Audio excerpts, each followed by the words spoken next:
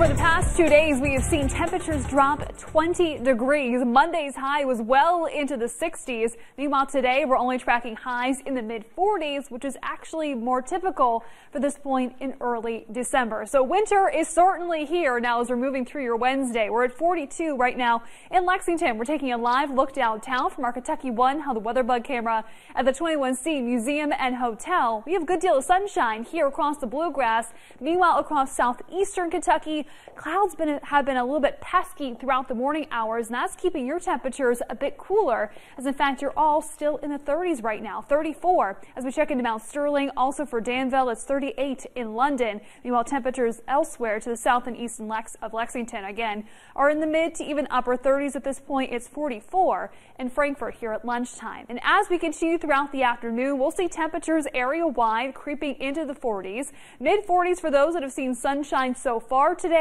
Meanwhile, where the clouds are still relatively thick, you'll settle for the lower 40s come later this afternoon. As we go overnight, skies will continue to clear and will drop back into the 20s, and it's going to be an even colder day tomorrow as we're going to be seeing a reinforcing shot of Arctic air tracking in overnight. So we saw that cool down really moving in quickly out after a cold front passed through yesterday morning that brought the rain that we saw to start off the day, and still on the back side we are seeing those clouds hanging on across southeastern Kentucky. So it's chilly across the Ohio Valley. Meanwhile, once this moisture-starved Arctic front begins to track through, we'll be seeing more Arctic air starting to filter in overnight. So the rest of the afternoon will feature clearing skies area-wide. Then tonight, as that front begins to inch in, late tonight, we'll begin to see more clouds starting to fill in. So your Thursday starts off partly cloudy, but will end once again mostly sunny. And still, that front is not carrying a whole lot of moisture, so we're not going to be seeing much from it.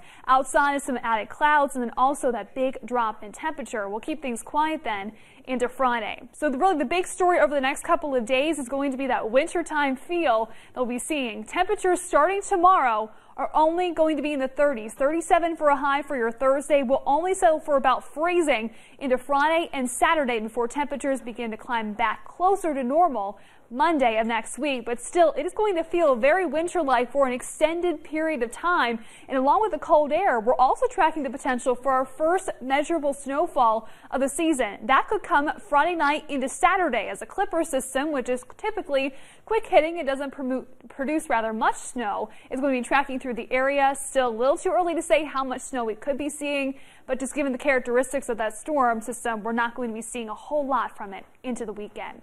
So today we're tracking a brisk afternoon with highs in the 40s under sunny to partly cloudy skies. Tonight we're down into the mid-20s. We'll only settle for the mid-30s for a high, as skies will remain partly to mostly cloudy through the rest of the week. Then we're tracking scattered snow showers into Saturday, and again could produce some minor accumulations. We're quieter into Sunday as temperatures begin to rise back closer to the mid-40s Monday, but we are tracking another chance for snow come next Tuesday.